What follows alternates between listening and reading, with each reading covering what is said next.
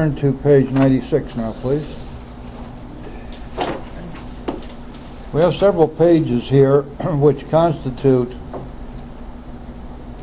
some very excellent directions and advice for sponsors. But keep in mind that as we read this, and when you reread it, that this was written from the perspective of 1938, when there were no handy treatment centers, there was no government coming in and offering all kinds of detox facilities.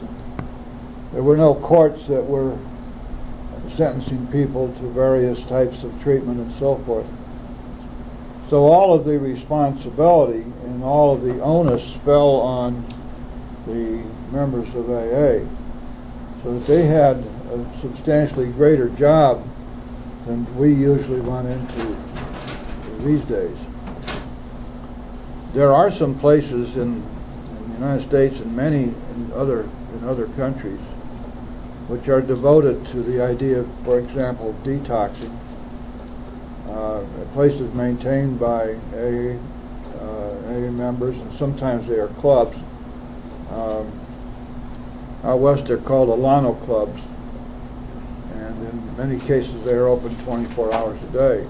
And they have a couple of couches where people can shake it off.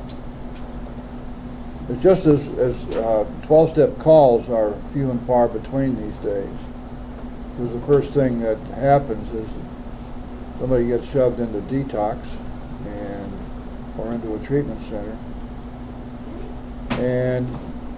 But in the days that the Big Book was written, it wasn't at all unusual to go on 2 or 3 12-step calls each week. When I came in, that was pretty much normal. It wasn't until 1970 that the treatment centers and the detox centers started to proliferate. So a lot of this is written from that point of view. However, the basic philosophy, the basic approach remains exactly the same. The attitudes that we have to take and the cautions that we need to follow are very well described here. Let's go down to the last partial paragraph on page 96. He may be broke and homeless. If he is, you might try to help him about getting a job or give him a little financial assistance, but you should not deprive your family or creditors the money they should have. Perhaps you'll want to take the man into your home for a few days. Notice that doesn't say that you're lending this person money. That's a really bad practice. If you decide that he needs or she needs some money, give it to him. If you want to say anything about it, say pass it on when you can. Because creating a debt with somebody who's you're trying to work with is going to create problems for both parties. But be sure you use discretion. Be certain he will be welcomed by your family and that he's not trying to impose upon you for money, connections, or shelter. Permit that and you only harm him. You'll be making it possible for him to be insincere. You may be aiding in his destruction rather than his recovery. These days we call it enabling. They didn't have that term then. That's a psychobabble term, but pretty much describes what we do. And there are examples of this all over the place. I can show you 20 within my limited knowledge of people who are doing exactly this with others, thinking that they're being kind and loving, thinking that they are aiding in recovery, when in fact if they would read this and take it to heart, they would realize that they may be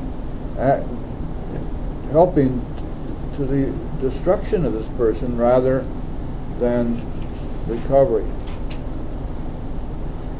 Somewhere along the line, the alcoholic and the addict as well have got to begin to face their problem. face it squarely and become willing to do whatever it takes to find a spiritual solution. So when it says permit that and you only harm him, it means exactly what it says. This does not mean that we should be heartless or cruel. It means that we have to understand that when the big book talks about this, it tells us flat out that our troubles, we think, are of our own making, that they arise out of ourselves, that the alcoholic is an extreme example of self-will run riot. And people who have been on the streets for a long time, or even people who still have more or less of a home and a job, being alcoholics or addicts or both, they have learned a great deal about manipulation, about working other people for what they want. Never once really getting out of self, but using others to keep them going. So if you sense that that's happening, it's real important to begin to back off in a hurry. On the other hand, if you feel certain that the person is willing to try to do the right thing and try to recover, then by all means be helpful. One of the things I've suggested here, and Billy and others have objected to it, but I believe it to be an absolutely valid point, is that in order for us to make a considered judgment about how far we can go with somebody, how sincere they are in their recovery, one of the best things we can do is give them the book and tell them to read it. Now, I use that on a constant basis. That's the way I determine for myself if somebody is serious enough to warrant spending a lot of time with them. And those who do read the big book then become people I feel confident are serious about it, and they almost always are people it's easy then to work with. I believe that to be one of the main reasons that the big book instructed us in the paragraph above, that we don't take them to the steps until they've read the book and said that they're willing, that they want to embrace this way of life. In any event, whatever you use as a gauge or as a test to convince yourself that the person you're working with is more than just a tire kicker, or more than just someone who's fleeing from the vicissitudes of their lives and looking for a safe harbor, which is so often the case around here. Once you convince yourself that's so, then of course you're going to go all out to help them. If that means that you need to help them with a couch for a couple of nights, or maybe even help them with a little money or some food, that's fine. But it says to use discretion. Now, I believe that it's truism that the person who has made up their minds that they want recovery is no longer interested in being enabled.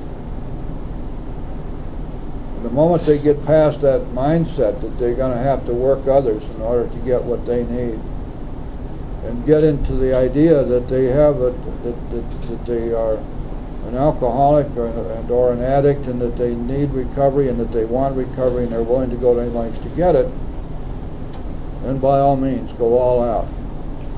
Page 97. Never avoid these responsibilities, but be sure you're doing the right thing if you assume them. Helping others is the foundation stone of your recovery. Take that sentence to heart, guys. It means exactly what it says. Helping others is the foundation stone of our recovery. That's what this workshop's all about. If it doesn't do anything else for the people who attend, but convince them that to take in all the great gifts that we're given and then to use them only for our own personal recovery is a terrible mistake. Bill put it best in his story, that if we, you and I, fail to enlarge and perfect our spiritual life through work and self-sacrifice for others, we cannot survive those certain low spots that are coming. It's just that simple. Now, your help for others may take many different courses. But generally speaking, the 12th step is pretty explicit, is it not? Carry this message to other alcoholics. And this message means the steps. Carry these steps to other alcoholics. That's our job. Because it's the only recovery method we have. We don't have any other way to recover and to stay recovered. A kindly act once in a while isn't enough. You have to act the Good Samaritan every day if need be. It may mean the loss of many nights' sleep, great interference with your pleasures, interruptions to your business. It may mean sharing your money in your home, counseling frantic wives and relatives, innumerable trips to police courts, sanitariums, hospitals, jails, and asylums. Your telephone may jangle at any time of the day or night. Your wife may sometimes say she's neglected. A drunk may smash the furniture in your home or burn a mattress. That happened to Bill. You may have to fight with him if he is violent. That happened to me not too long ago. Sometimes you will have to call a doctor and administer sedatives under his direction. Of course, that's not something that we probably ever run into these days. But in those days, they were using, I guess, laudanum, stuff like that, some opiates to calm people down. Sometimes you'll have to call a doctor and administer sedatives under his direction. Other time you may have to send for the police or an ambulance. Occasionally you'll have to meet such conditions. Now, reading this paragraph would probably be enough to scare a lot of people off from ever even considering doing this kind of work. And yet, had it not been done in those early days, we wouldn't be here. There'd be no way, eh? These guys were dead serious about this stuff. And that kind of seriousness is not found these days so often. People now really want to be handed things. And they love it when some of the people who preach, all I want to do is be comfortable, or I want to feel good. And I don't want to have to go through all this kind of stuff. And yet this, in fact, is exactly where AA got started. Think about yourself as a practicing alcoholic or addict. Some of you will remember just how difficult you would have been to try to deal with. Especially when you were coming down from detoxing and really wanted a drink or a drug and knew you couldn't. The guy I had to fight with is dead now. He was a great guy. I loved him. Drank himself to death, and we found him behind a dumpster at the Walgreens store in North Miami. We seldom allow an alcoholic to live in our homes for a long time. It's not good for him. Notice that, it's not good for him, and it sometimes creates serious complications in a family. Though an alcoholic does not respond, there's no reason why you should neglect his family. You should continue to be friendly to them. The family should be offered your way of life. Should they accept and practice spiritual principles, there's a much better chance that the head of the family will recover. And even though he continues to drink, the family will find life more bearable. Of course, that's the basis for Al-Anon, isn't it? And we're going to find that again when we get into the chapter for wives. But this is significant in another context, guys. It shows just how far away, in some respects, AA and AA groups have gotten from our roots. Because in these early days, they recognized the incredible importance of family in the recovery scheme for the alcoholic. The whole chapter, The Family Afterwards, is based on that. And the family was encouraged to participate, especially to participate in prayer and meditation, and to understand what it is the alcoholic was having to go through, and the obligations that the alcoholic was going to have for not only his recovery, but the recovery of others who came after him, but that this was essential for him. And also to understand the difficulty of accepting and adopting a whole new way of life. And that there can be very many slips along the way, not necessarily slips into use, but slips away from practicing the spiritual principles. And that the family needs to have this kind of support. Well, that just almost doesn't happen these days. And yet, it isn't that far back that families were not only accepted at meetings, but were expected to be at meetings. I remember I was doing a big book study for the South Dade group years ago, and we took about a year and a half going through the big book, and I made a major pitch for the family. And so after we were through, they dedicated the next 4 weeks of that same session where we were doing the big book to family, and they had the families come in for those 4 weeks. And there was some wonderful things that came out of that, and I believe that they're still doing it. And that's the only group I know of which is making an effort to include the family and the so-called significant others in the recovery process, not only for their own good, but not only for the good of the alcoholic, but also for the wonderful good it does the family. I know my kids are AA brats. I took them to meetings all the time. There was nobody to leave them with at home. And at first I did it because I didn't know what else to do with them. But later it became apparent that this was something that was really helping them. And it has. It's stuck with them the rest of their lives. Both of my daughters are still Major League Al-Anons. Black belt, 9th degree black belts. I feel sorry for their husbands. I mean, those 2 girls are tough. But yet the spiritual way of life became a way of life for them. Why it is today that we have all these stupid closed meetings, I can never understand. They even go so far as a little 8 or 9-year-old kid can't be in a closed meeting. And I say, well, why? Well, that's a closed meeting. Well, what are you afraid of? You're going to go down to a 7th grade class and rat you out? You're going to tell everybody that he saw you here? It just, I mean, there's no sense to it. Okay, bottom of page 97. For the type of alcoholic who is able and willing to get well, little charity in the notice this now. You see, here we go again. And this is the kind of judgment call that we as sponsors are called upon occasionally to make. For the type of alcoholic who is able and willing to get well. And again, I say to you, if you want a pretty good indication of that, get them to read the book. Little charity in the ordinary sense of the word is needed or wanted. The men who cry for money and shelter before conquering alcohol are on the wrong track.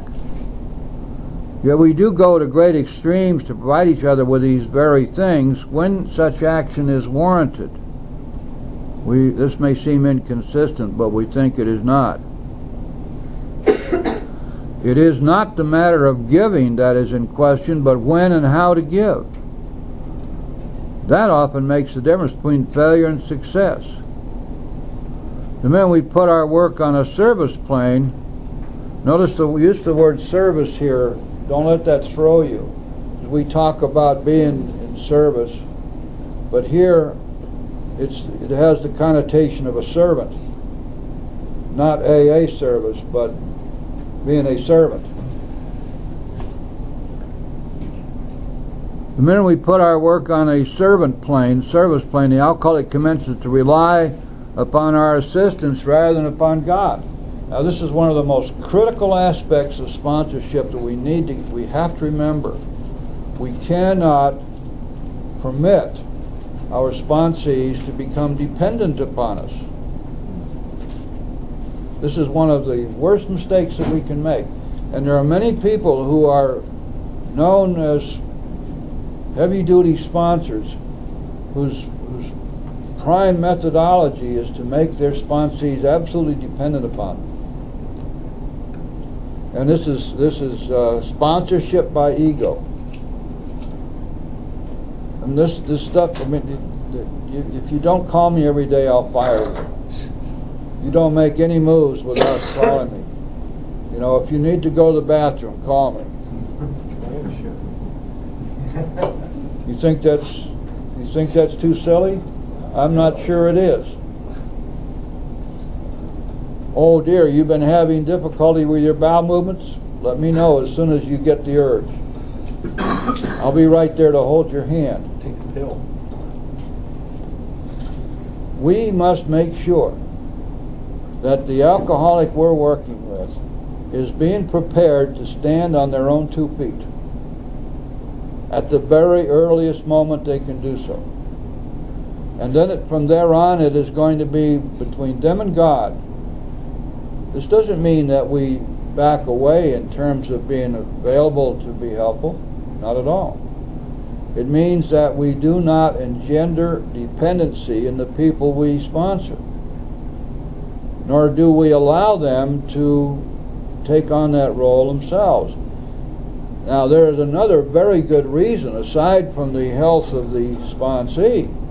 Our health is at stake, because this business of dependency is a two-edged sword. And when we're spending our time engendering dependency in the people we sponsor, what we are really doing is dedicating our life not to the service of God and the people about us, but to our own aggrandizement, to the validation of our worth as a human being through the agency of other human beings. Precisely the thing we have to avoid. And so as quickly as you can, get your sponsee standing on her own 2 feet. Right, Diane? Right. You know what I mean, don't you?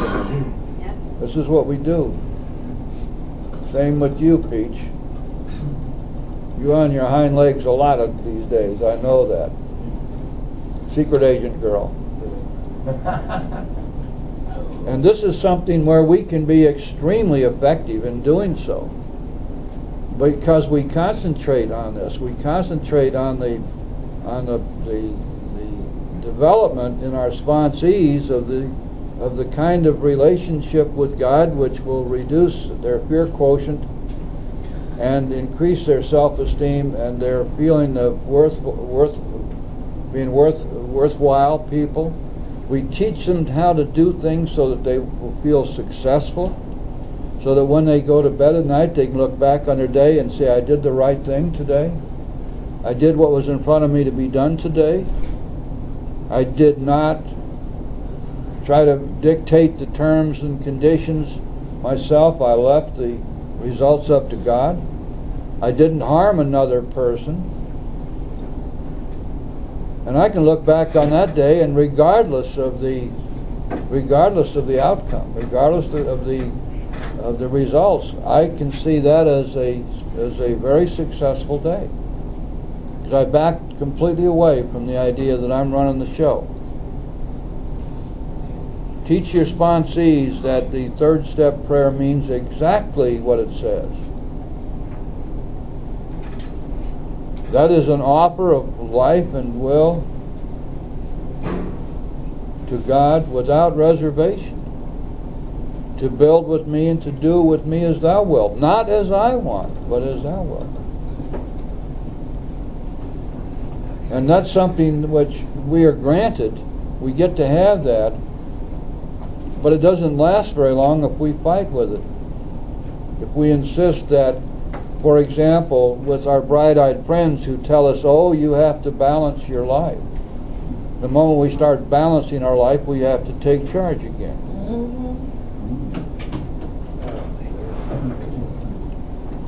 And people say, well, get a life. Which really means that you're probably becoming an AA junkie. And I don't like it because you aren't going fishing with me enough anymore.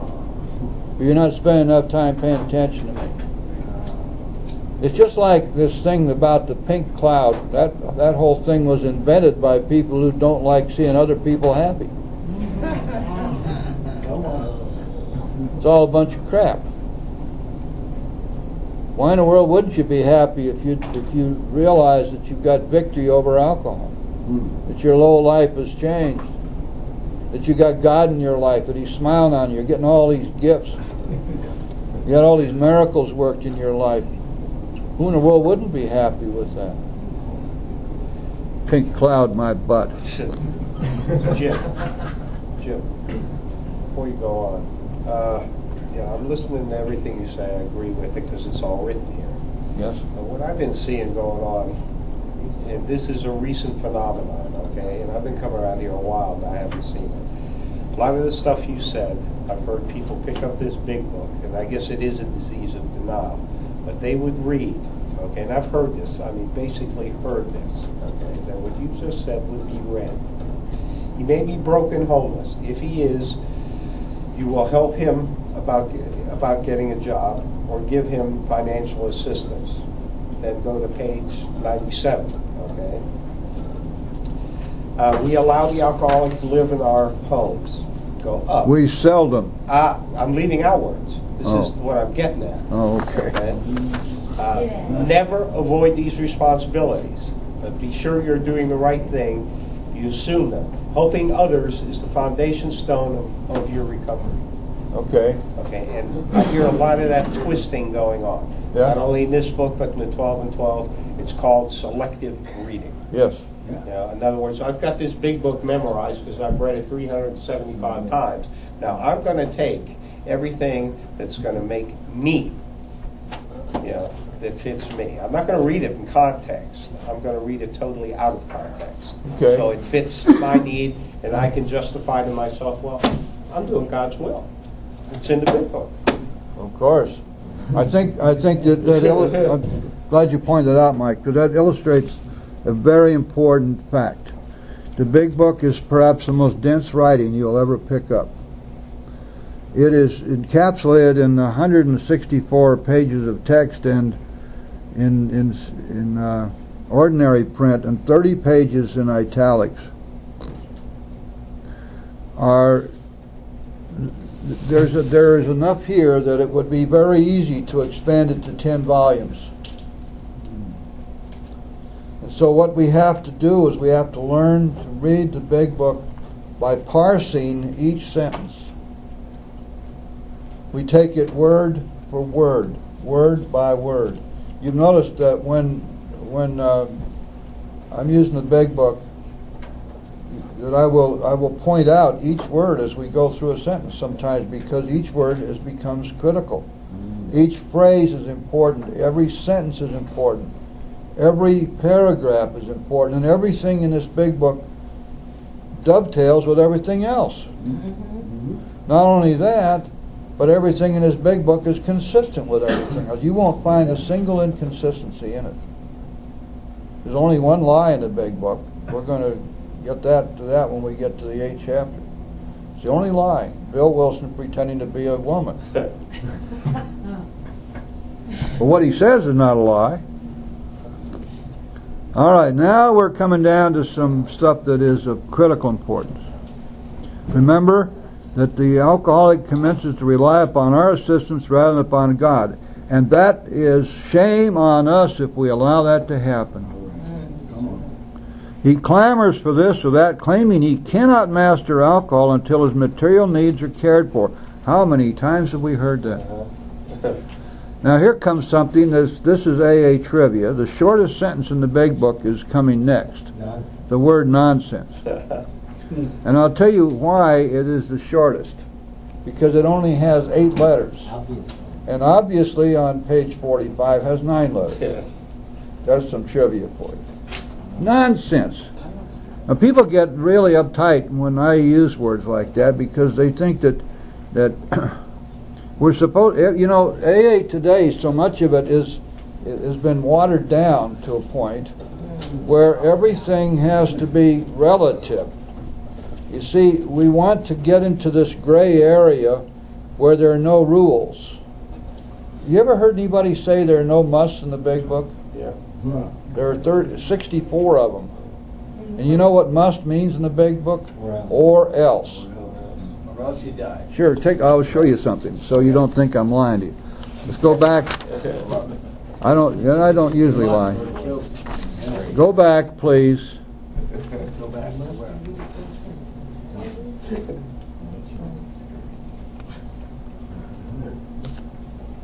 Where is that? I thought I had it.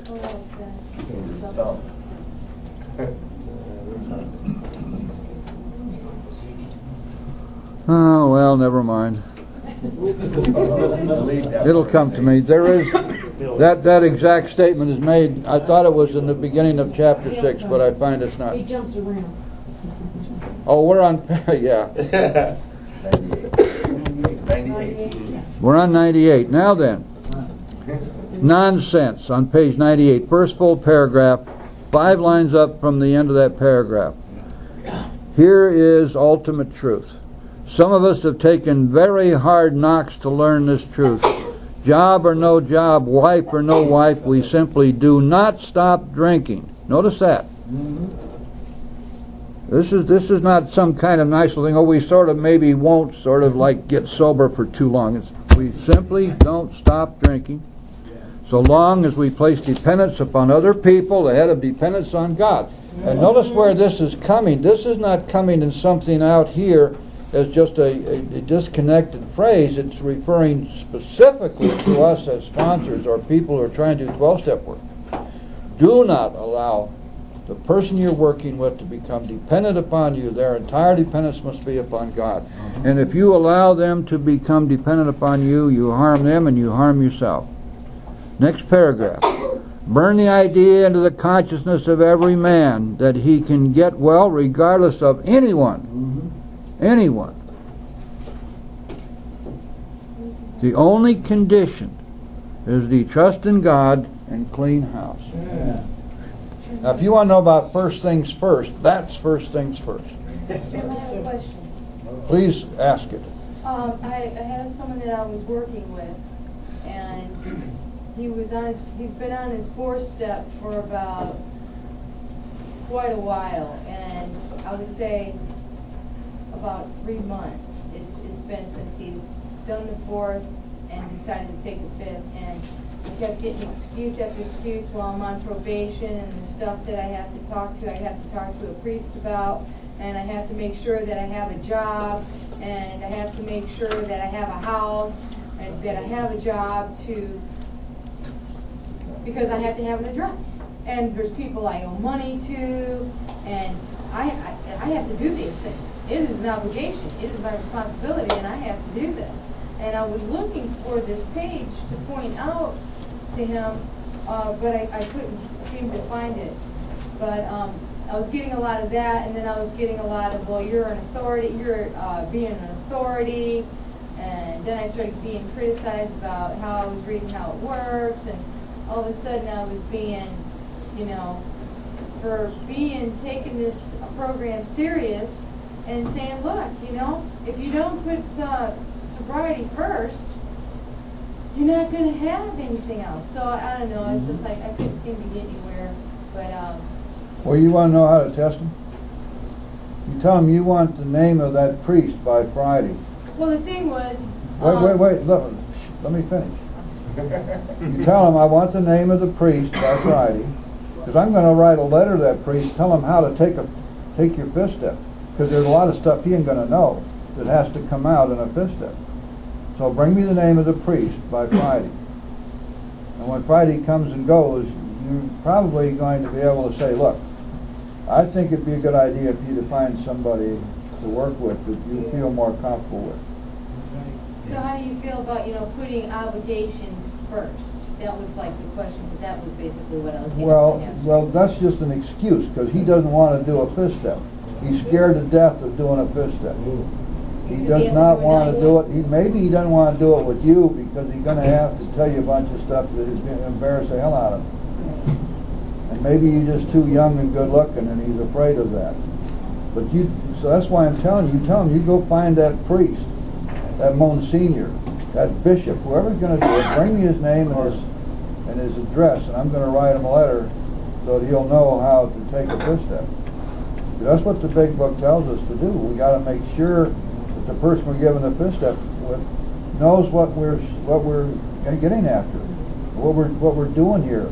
The priest is going to think it's some kind of just ordinary garden variety confession, and that's not the point at all. We are confessing our faults, but there's a purpose behind it that has to be brought out. We've got the sixth step and the seventh step coming up. That means we've got to look at these defects in our fifth step, and we have to see how deadly they are, how cancerous they are. We've got to see that we can't get rid of them ourselves. We're powerless over them. We've got to see that we need God's help, and then we got to become convinced that we are going to ask His help to be freed from these defects. That all has to happen in the fifth step. And somebody who's doing that, taking the fifth step, doesn't know that, is going to miss the point entirely. So that's what you do. Don't be afraid to put the saddle on his back and tell him, look, this is the way it's got to be. You want to do it with a priest, that's fine. Bring me his name and his address and phone number, because I need to give him some information when he does this. Well, then I got,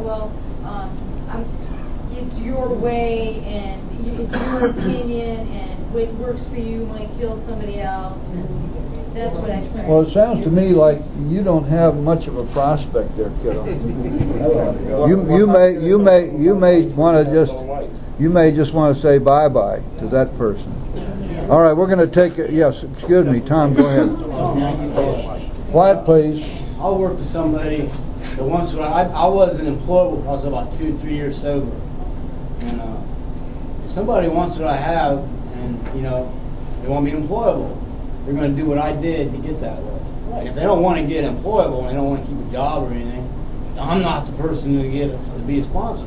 Well, if they don't want to get a job and keep a job, they aren't going to stay sober anyway. Yeah. I mean, so, you don't want to beg the question there. How can I give something I haven't got? Yes. Let me ask a question on the sponsee or sponsor or sponsee side of this.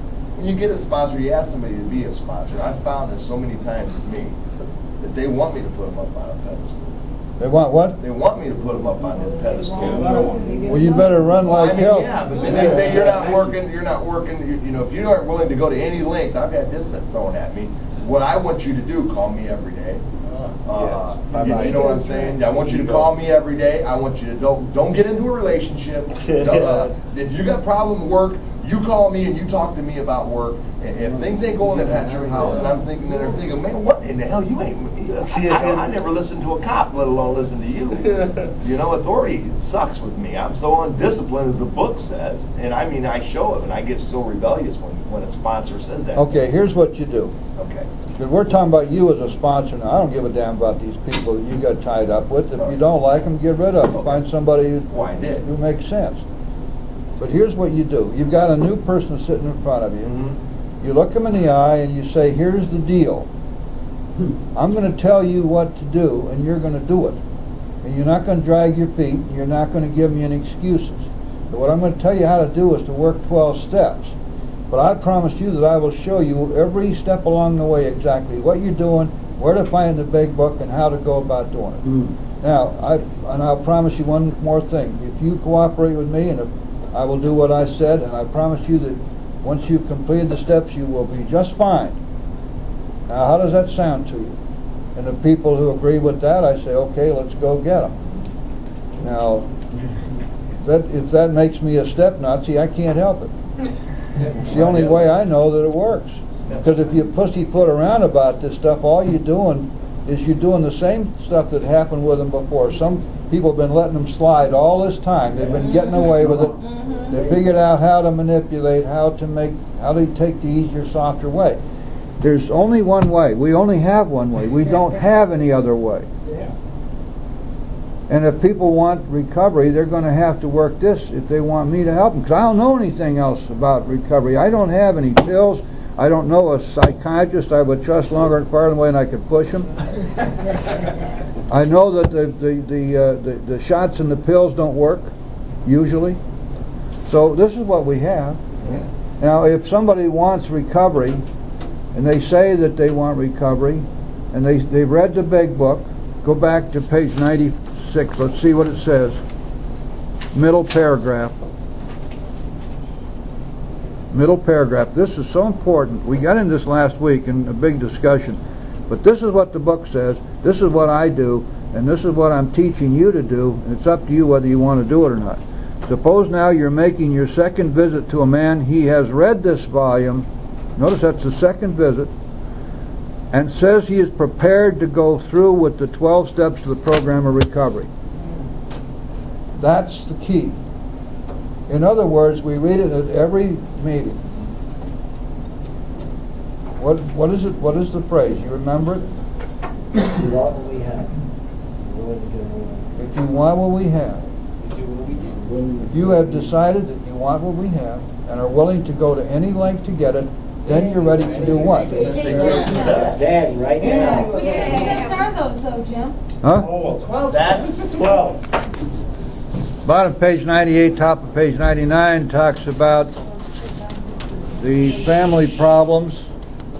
Now these are discussed in much greater detail in chapter 9, but basically what it's saying is that the family and the alcoholic are going to have to find some way to get along. And the way that eventually the way they do that is, at least according to the Big Book, is that the family decides that they'd be willing to do something with the steps themselves. And that's entirely consistent with what we find in chapter 8, in the chapter to wives, because there the wives found out that this was true. They needed to work 12 steps themselves.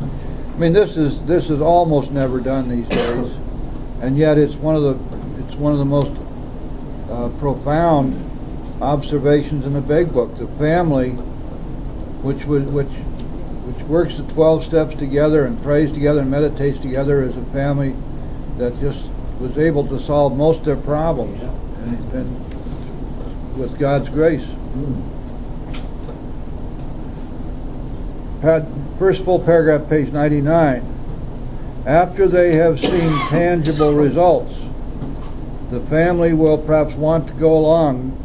These things will come to pass naturally in a good time, provided, however, the alcoholic continues to demonstrate that he can be sober, considerate, and helpful, regardless of what anyone says or does. Now, you got to teach your sponsees how to deal on a new basis with their family and with their employers and the people they work with, and even the people in AA, for God's sakes. Teach them to be slick, soft-spoken, loving, considerate, and kind. No matter what they do, no matter who they're with, teach them that they have tremendous influence on their environment, that the way they act and the way they conduct themselves and the attitudes that they demonstrate are going to have an enormous impact on the way other people treat them and the way other people react to them. It's especially true in the family. And it's so good to learn to say,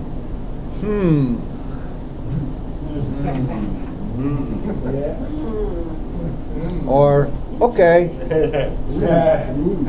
You want to know the secret to get along with your boss? Learn to say okay in just that tone of voice.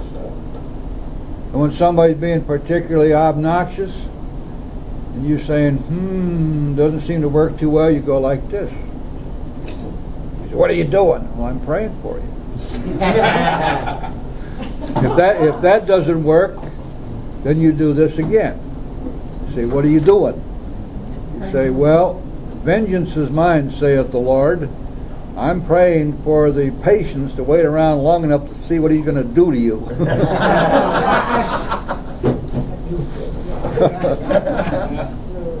Thank you, Jim. We need to have a new attitude toward all this stuff. What happened? Look, let's go back to the basics.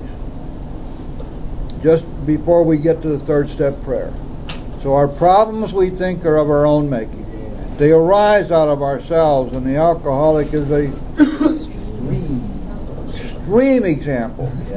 extreme example of self-will run riot, though he usually doesn't think so.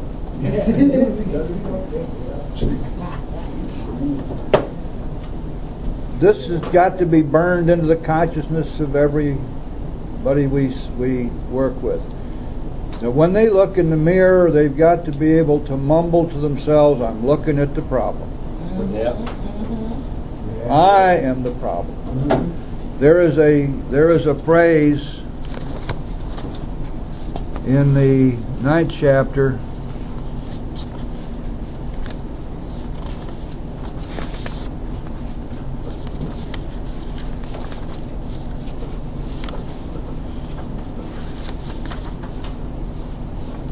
Oh, come on, Jim. Here we go. All right. We're getting close now, guys. Here we go. Getting closer. Getting further away. Remember that when you were a kid, they used to play that game, getting warm, getting cold? Okay, here's what it says. Okay. On page 133. Second line. We are sure God wants us to be happy, joyous, and free. We cannot subscribe to the belief that this life is a vale of tears, though it once was just that for many of us. But it is clear we made our own misery. God didn't do it. Hello. Now these are tough things, because you've got to remember that the person you're working with has been lied to all their life. Not that the lies were deliberate necessarily, but they were instructed about how to live their life by people who never learned themselves.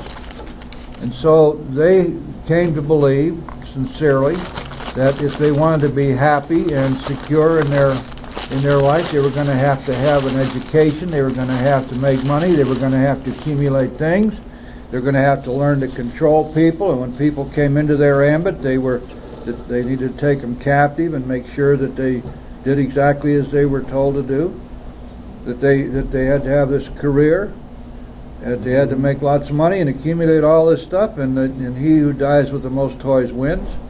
And the problem there is that never worked. It was a false premise to begin with. It was a lie to begin with. It never worked. And so because this stuff never worked, they got more and more unhappy. Then they went to the psychiatrist or the counselor, who told them that the real reason that they were so unhappy was not because of the crapped out actions they were taking, but because somewhere back in their childhood somebody said something, did something, didn't do something that has caused all of this heartache and all of this problem, that they're not responsible because they have been the victims of adversity and they have been the victims of other people. And the alcoholic loves this, because by virtue of having that's a great excuse for continuing to go directly against what they know to be right and wrong. Alcoholic and addict is a person almost always who is violating their own sense of morals and ethics. They're taking crapped out action and excusing it, and many of the human solutionists have given them built-in excuses for this. You have to deal with this with a lot of your newcomers. It's just a fact. And sometimes it's real hard to get past that, because it's so comfortable to believe that the wrongdoing of others has caused all of my grief and is the excuse and the rationale for the things I do. And then some of these human solutionists will say to things like, well, there is appropriate anger. I mean, everybody gets angry sometimes. And yet for alcoholics, anger is a poison. I mean, is there appropriate strychnine, for God's sake? And everybody, fear. Now here's another one. They love to come up with this. Healthy fear. Now how can something which is a personification of the devil be healthy? Ever? Fear is a product of our minds, of our sick minds. And fear is the absence of faith. And if you are dealing with fear, you are not trusting God. How in the world can that ever be healthy? How about self-will? Self-will, of course, is a product of fear as well, because you see, if I'm living in self-will, it means that I am afraid to let God do it.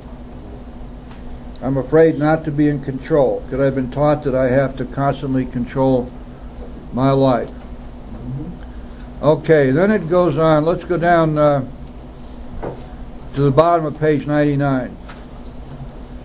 4 lines up from the bottom. Let no alcoholic say he cannot recover unless he has his family back. This just isn't so. In some cases, the wife will never come back for one reason or another. Remind the prospect that his recovery is not dependent upon people. It is dependent upon his relationship with God. That is so basic. That is so basic. And this is what we keep forgetting. Because when you get into human solutions, the relationship with God becomes irrelevant. You start doing it yourself again. We have seen men get well whose families are not returned at all. We've seen others slip when the family came back too soon. Now then, this next sentence is the whole, is sponsorship in one sentence. And it's the only place in the big book which clearly defines sponsorship. The word sponsorship, of course, is never used because they didn't have sponsors in those days. Both you and the new man must walk day by day in the path of spiritual progress. Yes. Notice it isn't you and a group. It isn't you and the mob. And one of the most dangerous things we say around here is this is a we program. Why do we say that? Because we is the first word of the 12 steps, and we is implied in all the other steps. Is that why we say that? I don't know. Did anybody stop to think about it? What does this really mean? It says we, it means we, us individually, did this. Because there's nobody is implying that they all sat down and did a 4th step together. It doesn't mean they all sat down and did a 5th step together. They certainly didn't follow each other around as they made amends. It means we, each of us individually, did these things. Now, the unity of the fellowship is of extreme importance, no doubt about it. Personal recovery depends upon that. We are people who need to have this program because it supplies us with things which we would have great difficulty having otherwise. It isn't that no one can recover without a group, because certainly people have. There are those who are totally isolated and have no groups to go to. They have no one around, and they do recover, and they learn to follow spiritual principles.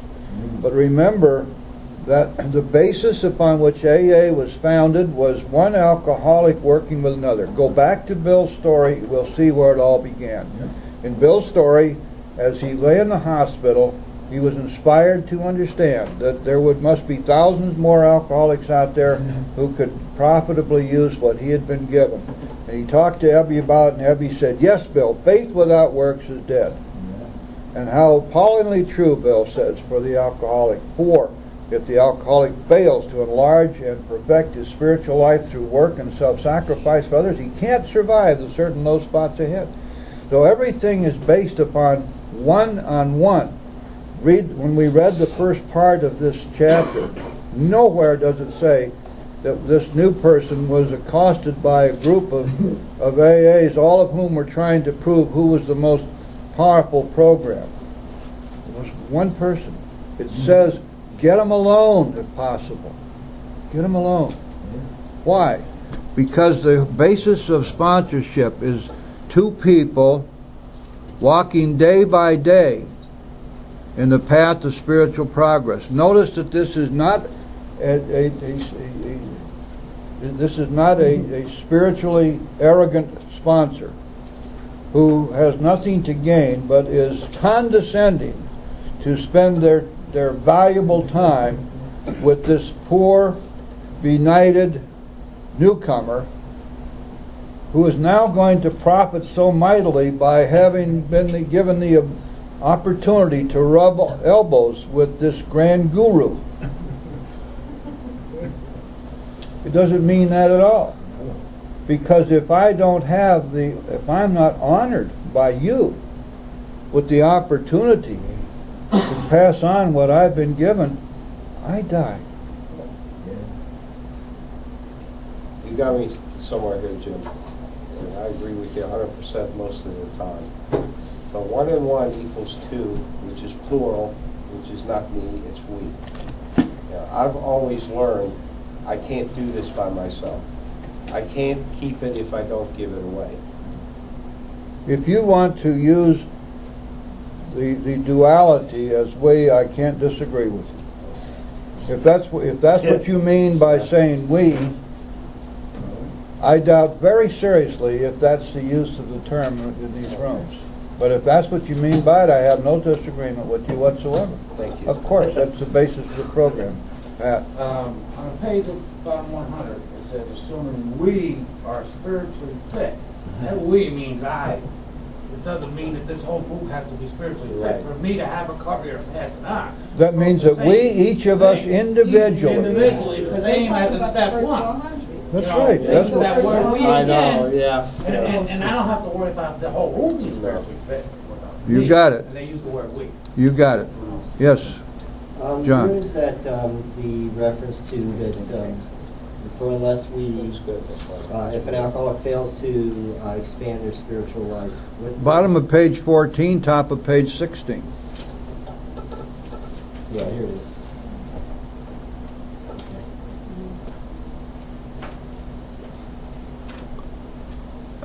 Okay.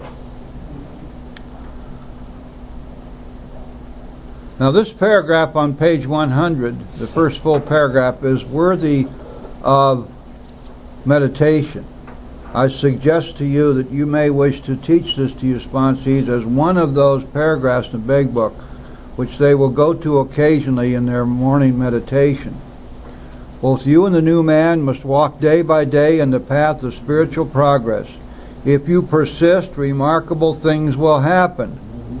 When we look back, we realize that the things which came to us when we put ourselves in God's hands were better than anything we could have planned. Follow the dictates of a higher power, and you will presently live in a new and wonderful world, no matter what your present circumstances. Now, that's really powerful stuff. And it happens to be absolutely true. You see, it does not matter from whence your sponsee came, nor does it matter from whence you came.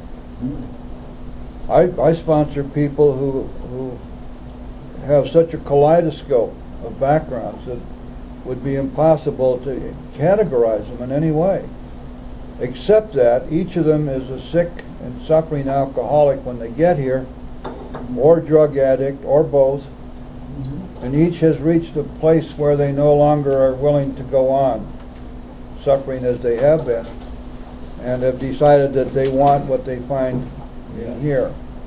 And so the 12 steps work for everybody without discrimination based on any other criteria other than the fact that we want recovery. The 12 steps work for people who have no addictions. It works fine for people who simply want a better way of life. I've taken a lot of people through the steps who are not addicts or alcoholics. Let no one say that you cannot work with someone who is not an alcoholic or an addict. That's just not true.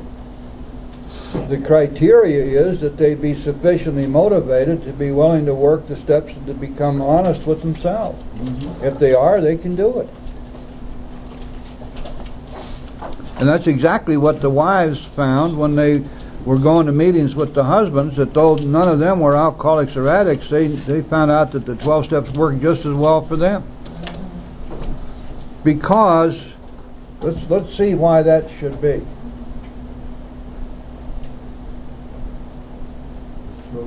These 12 steps are spiritual principles, which have been around forever. When I wrote 12 Steps for Christians, I went through the Bible to find out what's the background of these steps.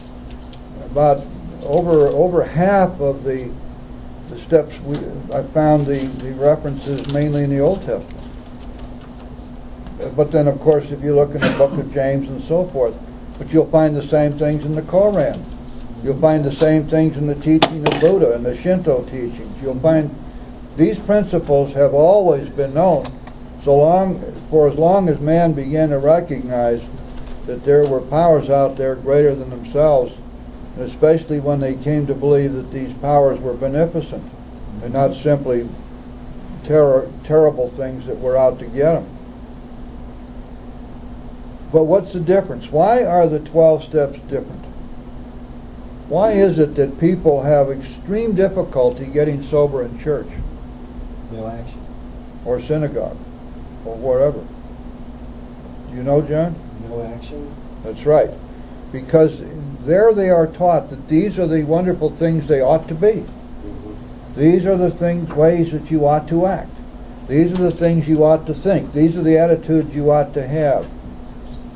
But nowhere are they told how to do it.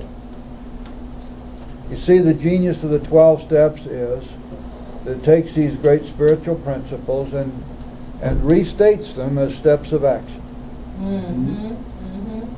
So that when we take the action, we incorporate these principles into our lives. They become a part of our very being.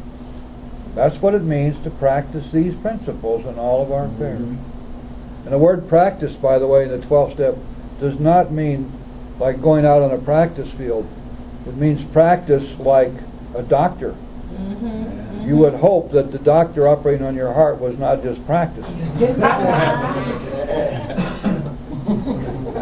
So practice in this sense means use, do, perform.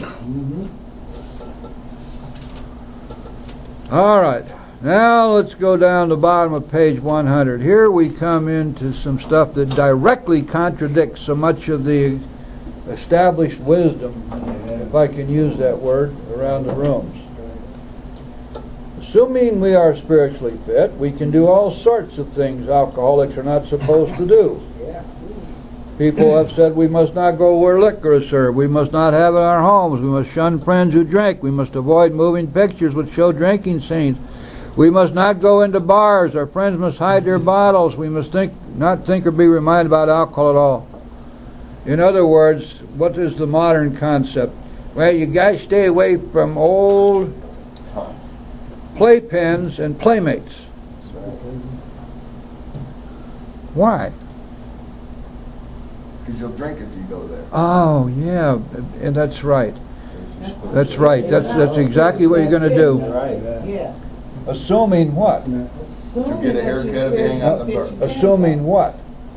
If you're not spiritually. Oh, okay. See that? Now, as Shakespeare would say, that's the rub. That's the rub. If we are spiritually fit, let's go on. We meet these, on page 101, we meet these conditions every day. An alcoholic who cannot meet them still has an alcoholic mind. In other words, is walking around with untreated alcoholism. And that means there's something the matter with his spiritual status. Why? Because, you see, our recovery is entirely dependent upon establishing a certain relationship with our higher power. That's a relationship of surrender and obedience. And when we have reached that relationship, and if we maintain it, we're in God's pocket. We can do anything we want as long as our motive is right. His only chance for sobriety be someplace like the Greenland ice cap, and even there an Eskimo might turn up with a bottle of scotch and ruin everything. Ask any woman who has sent her husband to distant places on the theory he would escape the alcohol problem. Listen to this now. In our belief, any scheme of combating alcoholism which proposes to shield the sick man from temptation is doomed to failure. If the alcoholic tries to shield himself, he may succeed for a time, but he usually winds up with a bigger explosion than ever. We have tried these methods. These attempts to do the impossible have always failed. I want you to go back to page 85 now, please. I want to show you something there.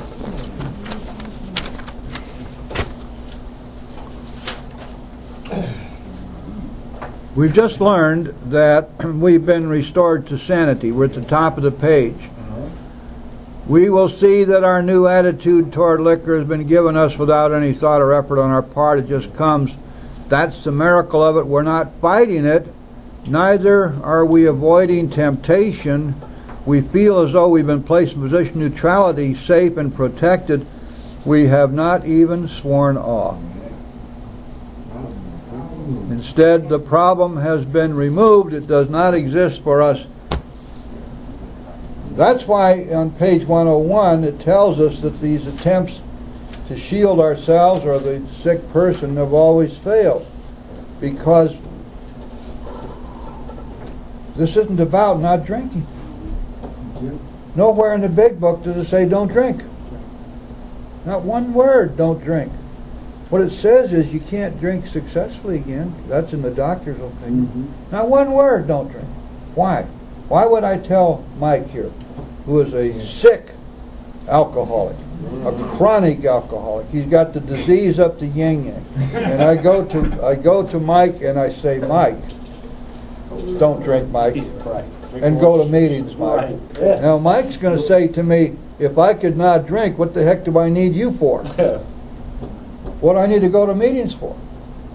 Well, if you go to meetings, meeting makers make it, meeting makers make it, I don't know what it is.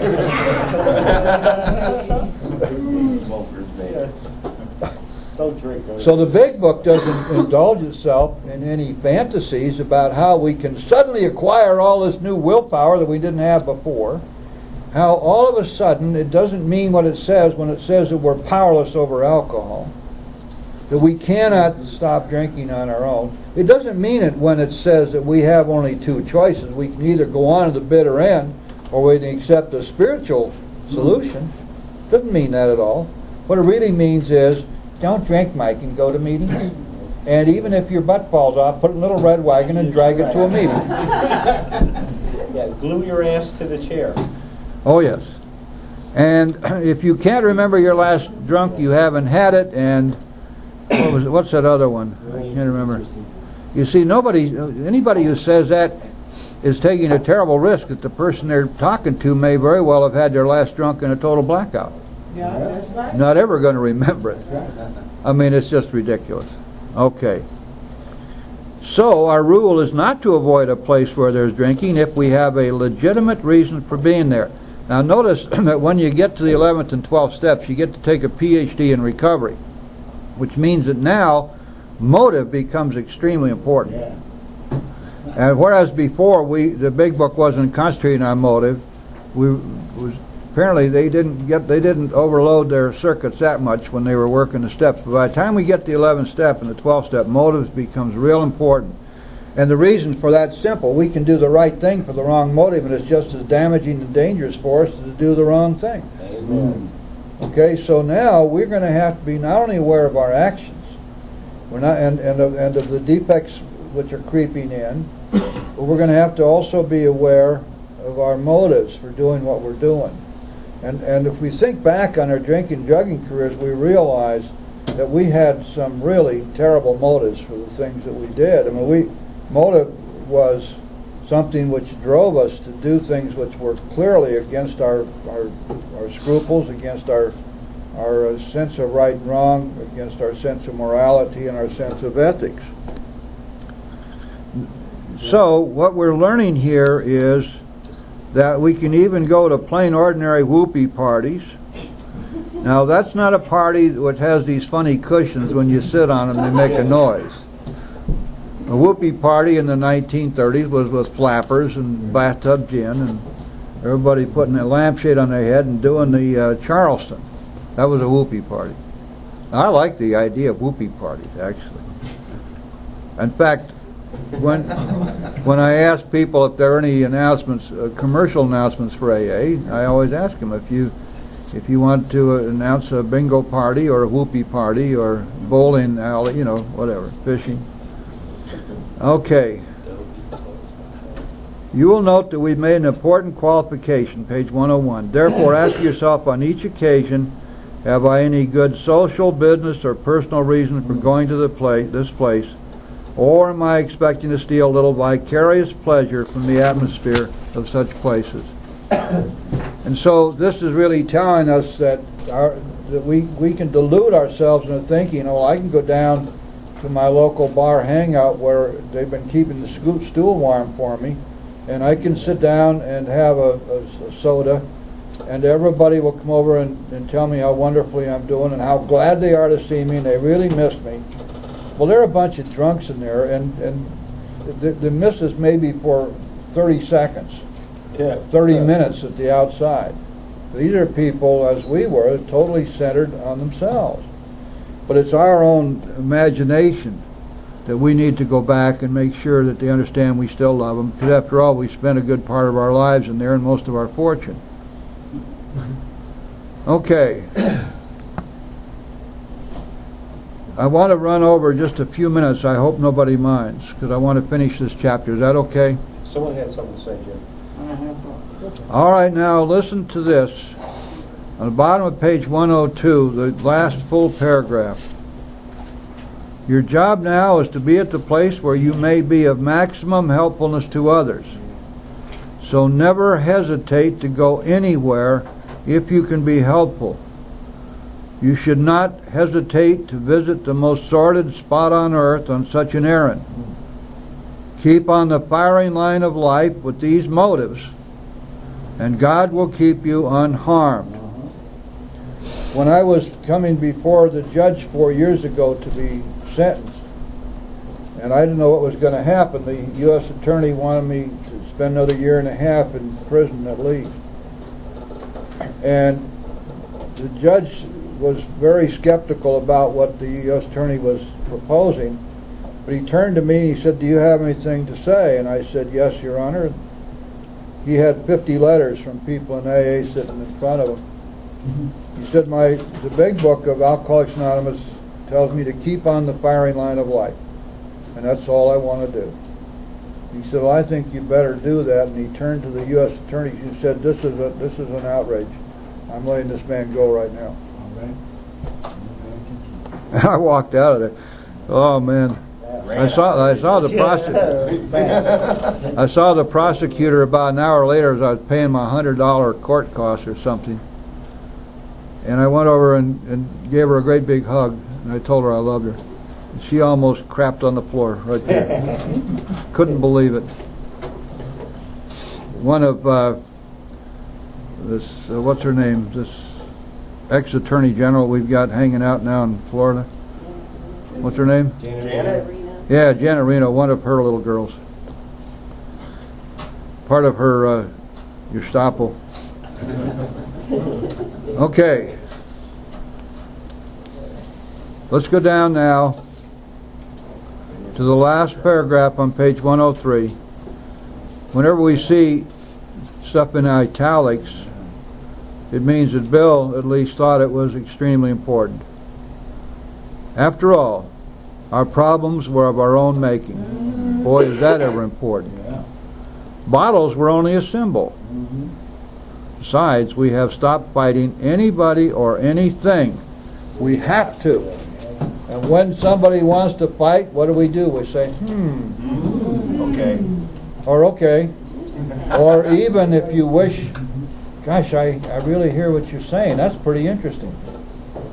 Now, tell me, how can I be helpful to you? You want to pull all their fangs? Man, you can do it. You just have to know how to go about it. There's no point in ever getting into confrontations. If somebody's trying to beat you up, of course, you got to beat them back, but I'm not talking about that. I was talking to a sponsee of mine yesterday, and there's a guy around here who loves to pick on me. I don't know why it is. He decided he didn't like me right from the beginning, and every chance he gets, he puts a knock in. He doesn't do it to my face. He goes to the Twisted Servants meeting every month and does something else. I like that meeting. That's why I like it. It's twisted. Or he will try to figure out something to contradict anything I share. And so a friend of mine is very defensive of me, and he wanted to beat this guy up or something. I said, no. He said, what are you doing about it? I said, I don't do anything about it. You got to remember, AA is a self-cleaning oven. Yep. We don't have to worry about this kind of stuff. And it's kind of like Little Bo Peep has lost her sheep, doesn't know where to find them. Leave them alone, and they'll come home. wagging their tails behind them. And that's what I believe. He says, I'm not that far advanced. I can't do that yet. He said, I got to do something about this stuff. I said, well, you better learn. Anyway, that'll do it for today. Does anybody want to pick up a chip? Anybody who's got a birthday in November, a birthday? How many years? 1. 1 year for the professor.